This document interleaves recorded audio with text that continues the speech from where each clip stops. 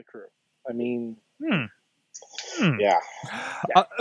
But you know, we do want to touch base. We're just over, I believe, a week away from Lucha Underground season 2 as of this recording, or actually probably even less so as we cross time zones for some of us here.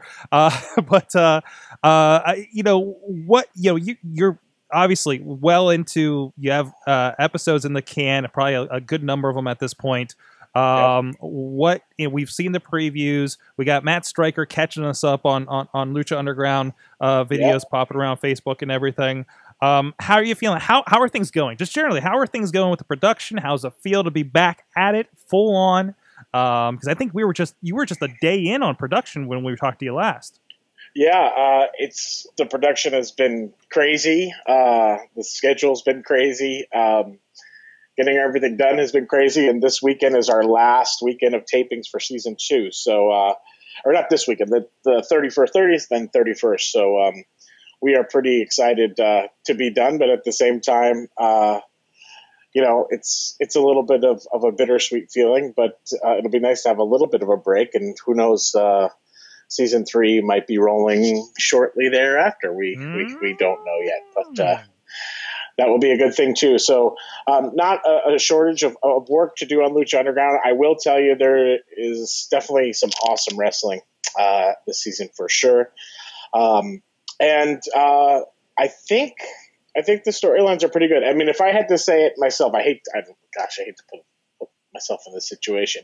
It's always nerve-wracking, like a second season. Like, is it ever going to live up to the hype? People are like, well, it's not as good as the first one, you know. Like, it's kind of tough to do the sequel, but I think we tried our best, and I think we got pretty good at what we did last year, and we roll right into it, and hopefully don't have too many missteps. Mm-hmm.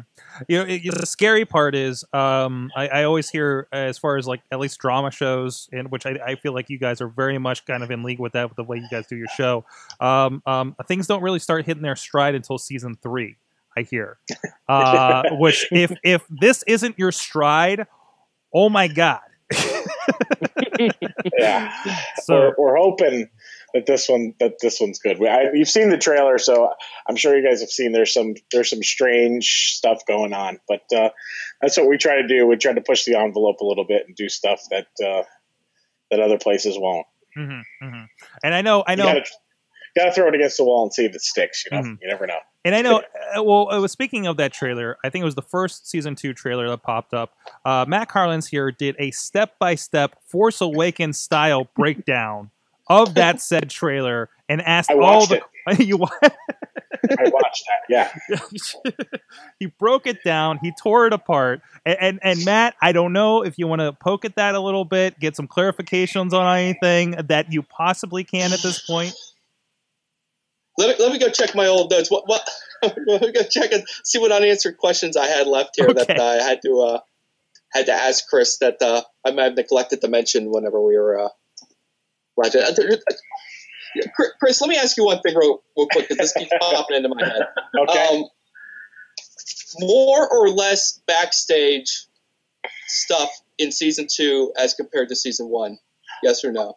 There'll probably be a little bit more in the first half, and then it'll, you know, because we're trying to tell a bit more stuff about background of characters and things like that. So you'll see a little bit more in the first half of the season, and then it'll probably get a little bit closer to normal Lucha Underground through the last half.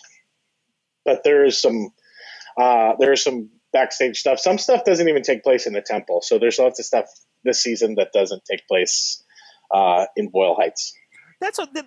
That's actually a surprise, because, well, really the majority of everything in season 1 happened like within the confines of the building, right?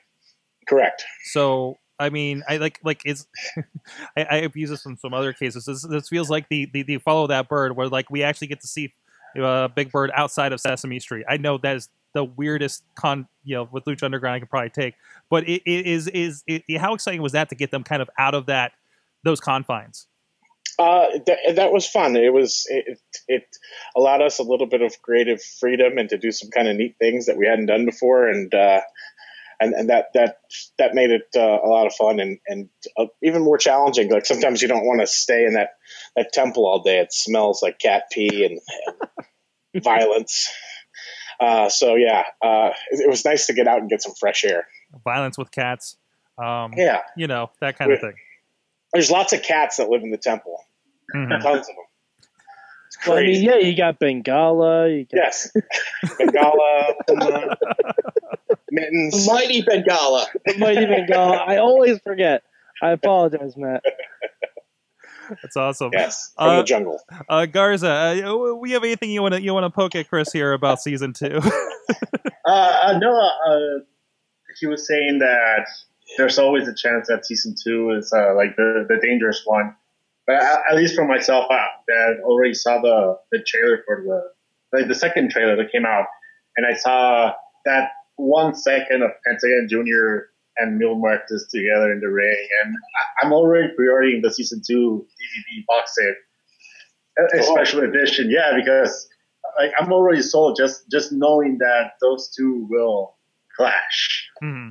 Mm-hmm. They will. That's an interesting thing. So we talk about, I don't know if we talked about this when we had you on Indie Mayhem show, but there's something that we always compare, like, or I do at least, like, Impact Wrestling versus WWE or anybody else versus WWE. And it depends on, like, no matter, like, let's take Sting, for instance. Sting's been doing all this stuff with TNA for how many years, but nothing feels important until he pops up on WWE, right? And the way they present things. And it feels like, like that reaction Garza gives you, like, you've made things important in an interesting way where a lot of smaller wrestling groups, and you are like, it's a smaller operation in can I say scale? Does that make sense? Obviously, production. Significantly. Yeah, I mean, yeah. I mean, what obviously, there's the narrative that we talked about before that you guys do differently. What is that intangible thing that kind of gives it more atmosphere and weight? Like a WWE seems to be really good at. It's funny. I was talking to Johnny Mundo today about it, and part of it is like we don't give up on storylines necessarily. Like we follow through and we do it. Where in the WWE, you could introduce a character and he's that way for the first 5 weeks or until like Vince changes his mind or somebody else has something to say. And the storyline just always being changed and tweaked and modified rather than, okay, this is our plan. Let's try to stay as close to the course as possible and make the payoff work, create the arc of the story and then pay it off. So it's not kind of like fly by night stuff. And I think that kind of has helped the audience be like, oh, okay, now I start to care. I care about these characters. I think we also told, every character has a little bit something special about them. So you can find multiple characters that you can get behind or like. I think that helps too, to have a roster where not every week, the main event could be your favorite guy or it could be somebody that you don't like that week. It's nice to be able to move the pieces around and use people at any point in the show. Mm-hmm. Guys, I think Chris is hinting that we'll get to see the swan song of El Mariachi Loco on season 2, guys. So about time. Hey, Chris, I just wanted. Bobby's asking a question in the chat room. Oh, all right. Is anyone else going to die? Will there be more murder in season 2, basically, is what he's asking. And that goes back to one of the unanswered questions from the first trailer where we saw him. I'm going to assume it's Killshot, but he's in camouflage and he appears to be judo tossing and shooting everyone. So so then, yes, you will see more people die in season 2. Is anyone going to find what's left of Bale in season 2? Bale will be brought up in season 2. He will be brought up. Oh, please be a ghost. Please be a ghost. Please, I'm praying to the Lucha gods. No spoilers, Mike. I'm not. I do not want. Friends don't let friends spoil Lucha Underground. That's right. That's why it's right there. Wow. I do have a question though. His brother Dale shows up looking for him. Does Dale have an evil mustache? He's missing a tooth too. He's got a luchador mask with a mustache on it. Like, have you seen Bale? He's an accountant. That'd be amazing. Oh my god. He never showed up for dinner after one night at the temple, and we've been really worried about him. There's signs all over the place. Have you seen my brother? Oh my goodness. I did have a question though. When you're filming the matches and all that stuff, do you film like the interstitials around the same time, or like all the backstage stuff, or is that done earlier? I mean, like this year we did a lot of stuff in advance to save money and stuff like that, and get a lot of it. Like we shot a big scene for the finale for Ultima Lucha. We shot that, like at the very beginning. So, you got to cross your fingers and hope that things don't change too much, or somebody doesn't get horribly injured, or things like that, because that can have an effect on it. But we rolled the dice and did some things in advance. Those things aren't shot the days of the matches. The scripts are written. All those pieces are there. And then we kind of follow along with it. I mean, sometimes we shoot things completely out of order. Mm-hmm. The people who are there watching the show have no idea really. So. Okay. Yeah. I was just curious, like how much, like the guys knew about their in-ring story when they're in there. Like some do. At one point they are, Some do, but like even I tell you, like lots of times the talent come to me and they're like, they're kind of confused as to what's going on because they don't see everybody else's parts and what everybody else is doing and how the whole puzzle fits together. So it's like I have the puzzle in my head and I know how it all comes together. So they don't get to see that. So sometimes it's fun to do it that way too, but other times, sometimes they're like, hey, so what the heck is happening to this character? So, you try to give them a little bit of context as to what's going on. But right. in some cases, like I don't like to tell, especially when they're acting the parts, to tell them everything because sometimes they wouldn't really know. Right. Yeah, because I've heard that done on like a lot of like serialized TV and stuff like that, where they don't know what's happening to their character until they get the pages for that day. That's pretty much what we do. So. Okay. I mean, obviously, sometimes I'll talk to people about a program and like, what we're gonna do with them for the season, whether it's Johnny or other guys on the show. So yeah, I was thinking of Johnny. We just went to Sports Center. We just did Sports Center with Lucha Underground today. So that was he was there with me. Yeah, and Matt, to answer your question, I got the pictures up. If you want to touch base on that. Yeah, I wanted to ask you about this because we did see Melissa Santos, and I think she was sending out some pictures of her with Stan Barrett from Sports Center, and you can see Johnny Mundo in the background. What the heck is going on? Are they going to get like a little segment? What's going? Is it just hey, how you doing? Are we getting a Trenta by Trenta? We're gonna be doing either I think it's either on I don't know when this comes out, but it'll be on next Monday or Tuesday. They're gonna Sports Center will be like Lucha Underground Sports Center, the late one from Los Angeles. That's awesome. That's amazing. So, yeah, it was really cool. Do you sense like the hype machine and is a little bit more behind you this time? Yeah, I think it's like the word about the show is leaking out there and people are finding out about it, and I think it'll become more available in not only the United States but other places shortly, and might become more available for everybody in this country too. Good. So, hopefully the momentum keeps building, but you can get a sense that even in LA, like people know about it and people like wonder how do they get a secret ticket to come into the Lucha Underground Temple. So, that if there's a vibe like that, I don't know, for some reason, it feels cool and feels like, kind of a cool thing to do right now. So that's a good thing, a good problem to have, I think. It's nice and exclusive. I want to mention, because I'm a cord cutter, so, and I vowed I'm going to keep up with Lucha Underground. I was kind of like watch these guys, and like I said, kind of vicariously got through the excitement with them and caught up a little bit myself. But for the cord cutters, even, or if it's not in your area, Sling TV actually carries El Rey Network, I think, in the basic package right now. So I mean, it's $20 a month to do something like that, but that's pretty accessible everywhere, at least in the United States. So if anybody looking for good, legit options to catch the show, that's definitely one to look into. So, and just one more question to piggyback on just the availability. Sure. And I know we ask you this like every single time, but like Netflix, DVD, are either of those things in the works? DVD especially. Well, there's lots of things in the works, and as far as like networks and stuff like that, can't really get into it, but I do think that it will become available for purchase at some point. Good, so, good. I forgive myself for being mean, but shut up and take my money. I will literally just throw dollars at you for me to own Lucha Underground Season 1. So. I'll throw pesos.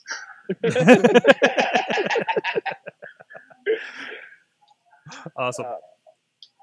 Yeah, hopefully there'll be like more other things, merchandise. Like we got a Puma mask now. We got a Puma mask coming. Oh yeah. Oh, Yeah, we got it all.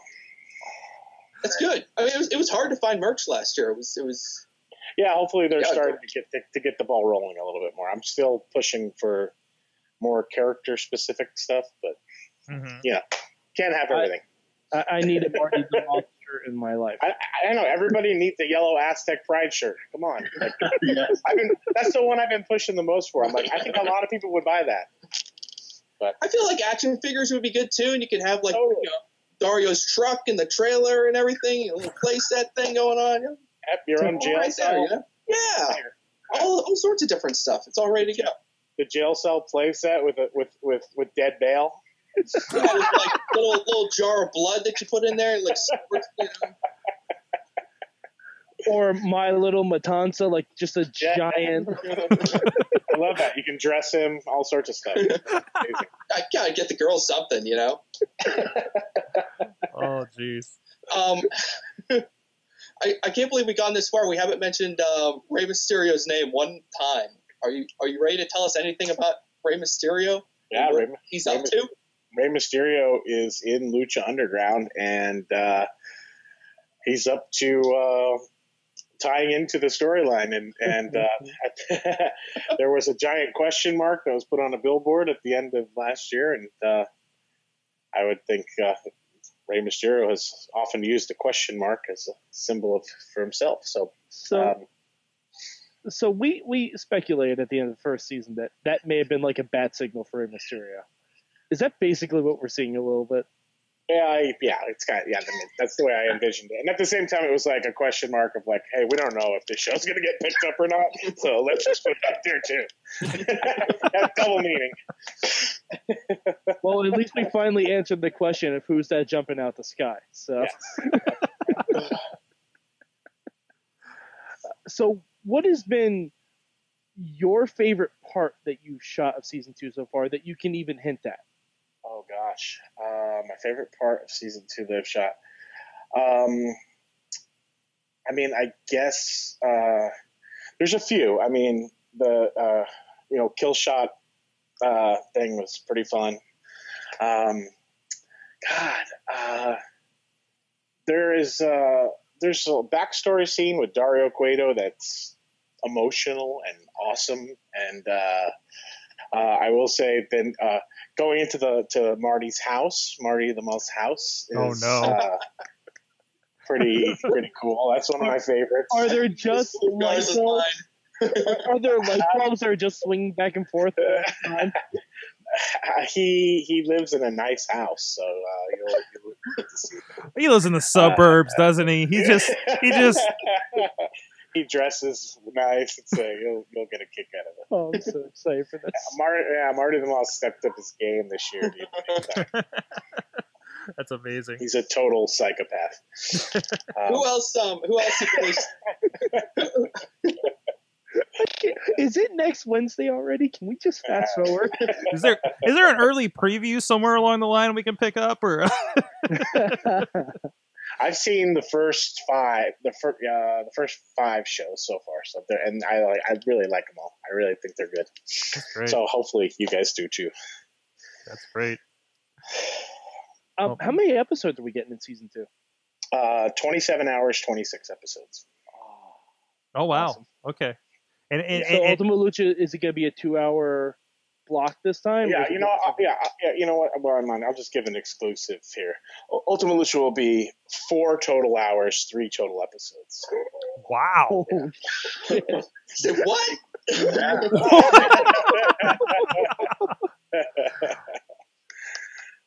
So yeah, it's cool. Wow. And most of these are in the can at this point too. That's incredible. Yeah, all we have left is basically Ultima Lucha, and we shoot that in 2 weekends. Wow. God. What is there. it? And we're there already. From the first season, and again, you know you're sitting on incredible matches and all that kind of thing. What is it like to kind of have to sit on knowing this is a great match nobody's going to see for what have we at 20 weeks from now or something like that? Yeah, it's crazy. It's like even when we shot, I'm like, God, I'm not going to probably get to see this match again for a few months. Yeah. Then it's kind of cool for me too, because to go back once the editor starts sending me cuts and give notes to look and watch those matches again and like, oh my God, I forgot how crazy that was, or I forgot how much I enjoyed that, or I wish we could fix that.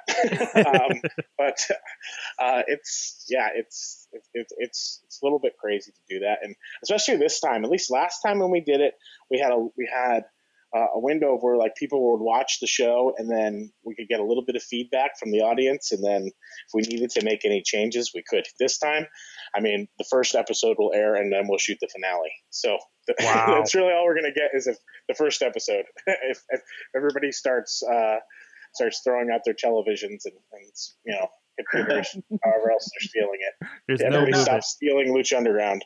We know we're in big trouble. Yeah. Now that you mentioned that, has there ever been talk about releasing some of the director's cut version of some of the season 1 matches? Because I understand that, for instance, Pentagon Jr. versus Vampiro was like a 30-minute destruction.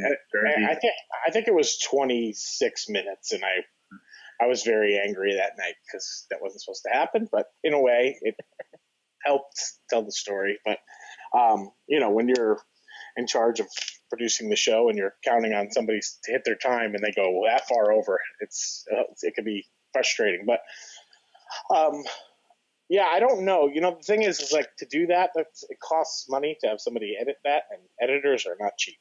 Mm-hmm. So it's a good job to have out here. I don't know, maybe eventually, but at this point, I wouldn't count on anything within the next 6 months like that to happen.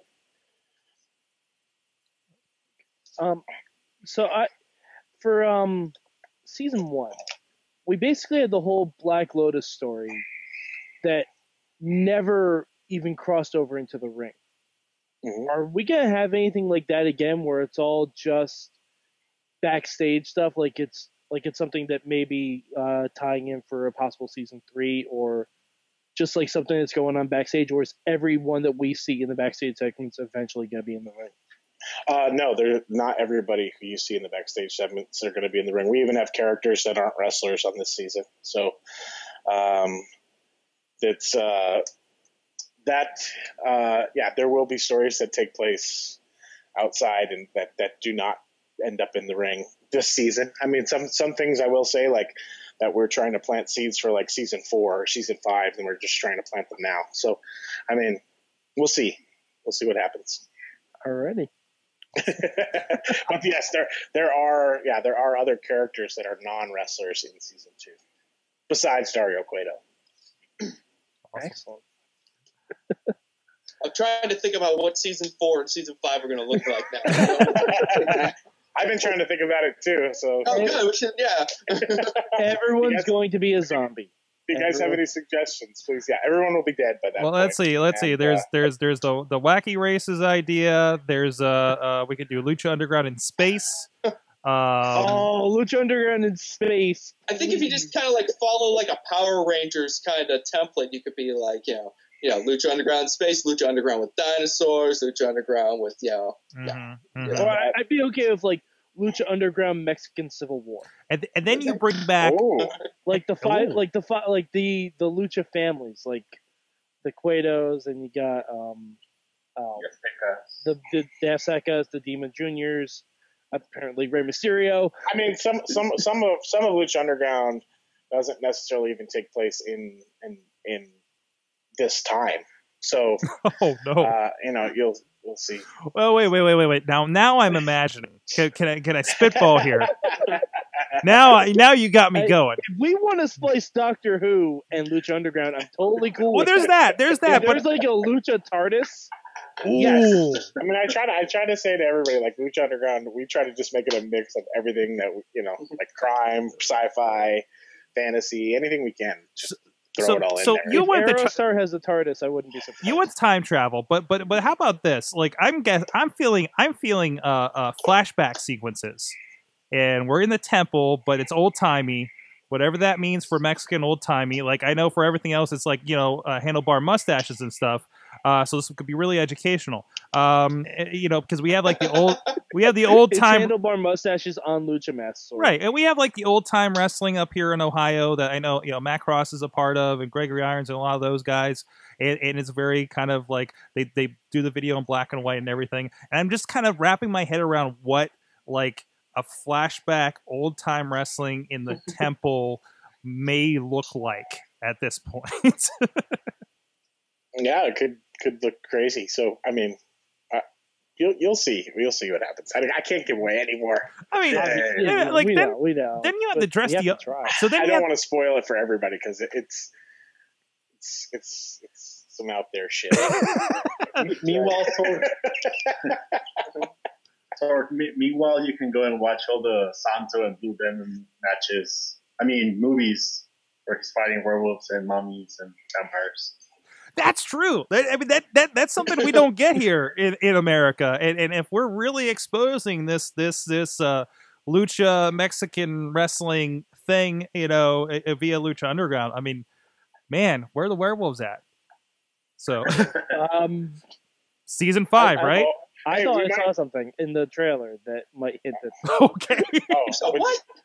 I'm serious. He saw a darewolf. Yes, I saw a darewolf. Oh. I It was in the Nunchuck Club. Yeah. Hey, if the Blade movies have taught me anything, any supernatural creature can learn how to use nunchucks. Yeah. That's true too. All right. Anything else we want to touch base on Lucha? I mean, man, how much more can we get out of Chris here tonight? We've gone too far. We have so much. I honestly don't want to know much more. I just want to take it in. So I say hard sell and let's get on to something else. Well, now I do have one more question. Are there going to be any more in-ring luchadoras? Oh yeah. Okay. Oh yeah. There'll be a lot. Is there like a division, or are they just going to be interspersed with the male wrestlers like normal? Just like normal. Girls fight the guys. But girls will fight the girls too. Okay. I saw. Yes, there are. Somebody, I think it was Lance Storm or somebody, was tweeting that they watched the first episode of Lucha Underground.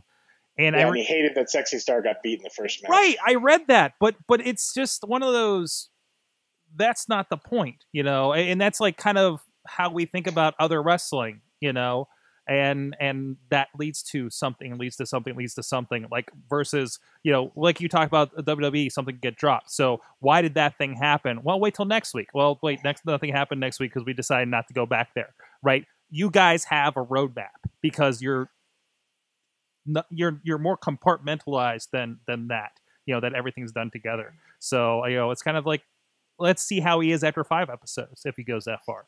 Yeah, I was like, come on, Lance, like get into the story a little bit, and then come back and you can call me an idiot again for doing that. Yeah, there you go. I just want to say also about that. That was one of my favorite moments of the first season because it's like a slap in the face at the end of that first episode. Mm-hmm. That, like, just for me watching, like, woke me up, and I'm like, oh my god, what am I watching? And kind of like it kind of propelled me to keep watching and see everything else, Mm-hmm. Mm-hmm. And plus, if you have like someone be super duper strong right off the bat, then there's no redemption. Like some of the best thing about Lucha Underground was Son of Havoc lost a lot in the beginning, and by Ultima Lucha, he was like one of the biggest heralded heroes. Mm-hmm. Like that's a great arc. Like it was probably one of my favorite things about Lucha Underground season 1 was just. Team Dysfunctrios. Oh, do they have a name finally? No. They can't decide on it. Okay, that's fair. That's fair. That's great. Well, thank you, Chris. If you don't mind, stick around. I think we want to definitely pick your brain on some other general wrestling, but I think we'll certainly be talking about Lucha here and there throughout the rest of the night. So cool. But anyway.